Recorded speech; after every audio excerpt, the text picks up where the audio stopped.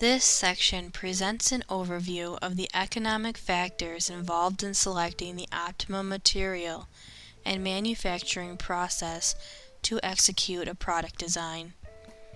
These factors center on the following: material costs, including net material costs and component material volume; tooling costs; die casting process costs; secondary processing costs.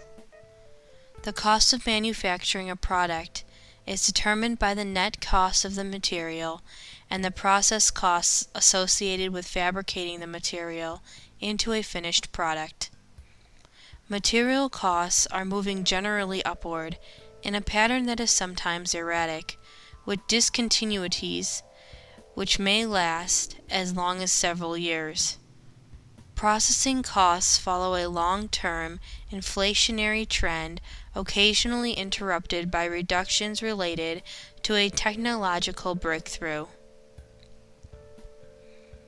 It is not practical or necessary for the product engineer to maintain detailed knowledge of all factors that determine product production costs for the die casting and alternative manufacturing processes.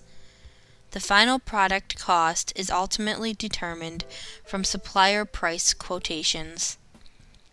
However, a general overview of the factors governing manufacturing costs will give a good first approximation of the economic viability of die casting versus other product processing options. It will also make it possible to efficiently design economy in